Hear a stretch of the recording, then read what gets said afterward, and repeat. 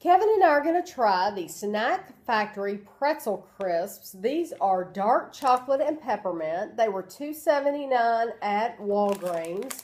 And these are the seasonal holiday edition. We did a review, I think it was like a 3-part or 4-part series, trying the Snack Factory Pretzel Crisps because we had never tried any of them. And I don't know why I have it in my mind that they have another holiday one, maybe a white chocolate. So I will keep looking for that just in case they do.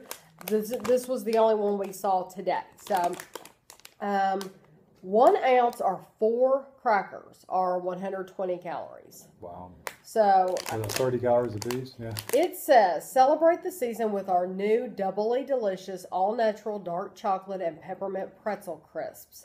We've dipped our all-natural, thin, and irresistibly crunchy pretzel crisps in rich, velvety, real dark chocolate and then sprinkled each one with a delicate burst of refreshing peppermint candy pieces. The perfect combination of sweet indulgence and salty crunch, pretzel crisps are sure to become a delicious part of your holiday traditions for years to come. Even better, try them frozen for an extra special treat. Share these delightfully delicious pretzel crisps with your friends. I can see where frozen chocolate's good. Anyway. Frozen chocolate is good.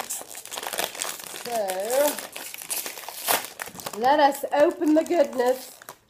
Oh, they smell good. Smell very chocolatey. Very chocolatey. Yeah, 30 calories a piece. Okay, I'm just going to dump them all out in this bowl because this is the entire bag. It's 4 ounces, so this is how many you get for 4 ounces. It says there are 4 servings per container. So there's probably, what, 16 crackers then? Right. So, let's try one.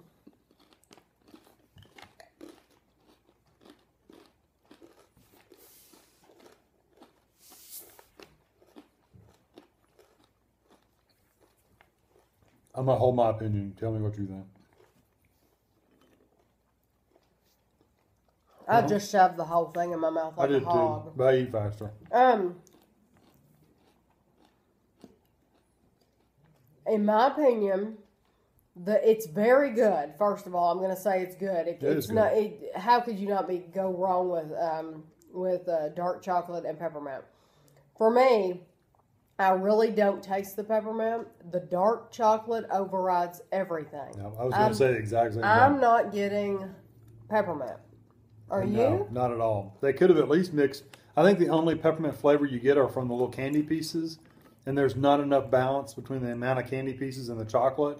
If they'd mixed pepperoni, I'm saying all kinds of weird stuff. If they'd mixed pepperoni with it, if they'd mixed peppermint oil in with the chocolate, like if they put an extract or something in with the chocolate and made the chocolate peppermint, it would have added so much more flavor because that would have been a good combination. But as it is, you can really only taste the chocolate. I mean, it's good. It's good chocolate. But I don't know that I would... I wonder if you're adding a little extra calories for that little bit of peppermint that doesn't really do anything for I don't know. I mean, like we said, if you like the Snack Factory pretzels, they have chocolate anyway. If you like those, definitely get these. I don't even know if you necessarily need to be a peppermint lover to get these, just because you're gonna just taste dark chocolate. I'm wondering if the dark chocolate with regular dark chocolate ones though are less calories though. Oh, I see. If the regular dark chocolate's less calories, then just get those because you're not gonna. I mean, you're like not missing that. anything. See, there's hardly any peppermint on that at all. No. And like I said, the chocolate's not infused with anything. It's literally just the candy. Yeah, the ones that do have it just don't. It's just not enough.